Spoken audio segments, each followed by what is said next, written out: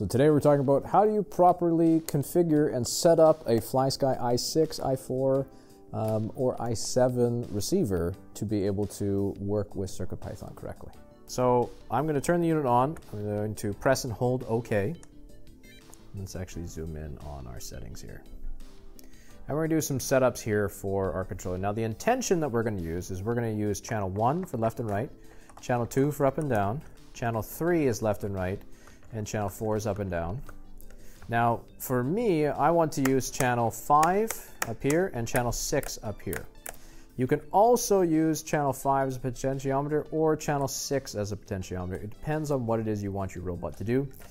In my experience, I like having a master power switch on this side, as well as having an additional mechanism on this side without needing potentiometers.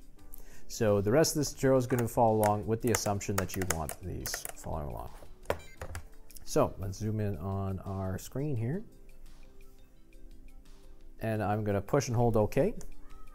First thing I need to do is I need to go into my function setup, and I need to check underneath reverse that none of my channels are reversed. That will just give you the opposite setting if you were to say go into another one. Our endpoints, we also want to make sure our endpoints are set at 0 or 100%.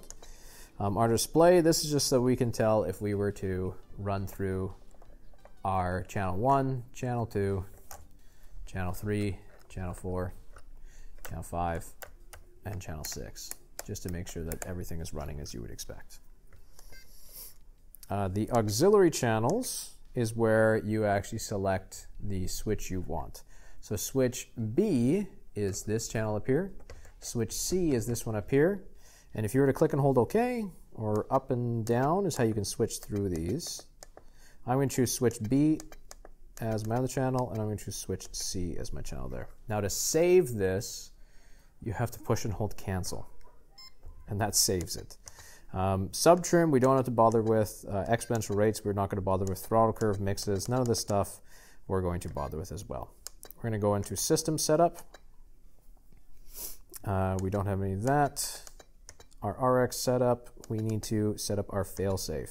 So what we want is our failsafe is if our robot ever disconnects, we have to make sure that this is the settings it goes back to. And it should be 0% and 0% for channel 1 and channel 2, so that it always runs itself back to the middle. Channel 5 and channel 6 should also be all the way down, which is going to be negative 100%, because we would like them to not fail. Again, push and hold cancel to save that. I don't believe there are any other auxiliary switches is where we can turn these on and off. So if you didn't have that switch B and C settings, typically on these FlySkys you have switch A, switch B, switch C, switch D, and then you have VRA and VRB. So these are where you can turn these on and off specifically. I have them turned off because I don't need the settings on. You can actually press cancel. Oops. So let's go back into this. You press OK to work your way through. Up and down turns them on and off. And then hold cancel to again save. So I'm going to hold cancel to save that. These are the settings I want. We'll press cancel again, and that's it. You're now properly set up to be able to use this FlySky controller for the rest of our robotics tutorials.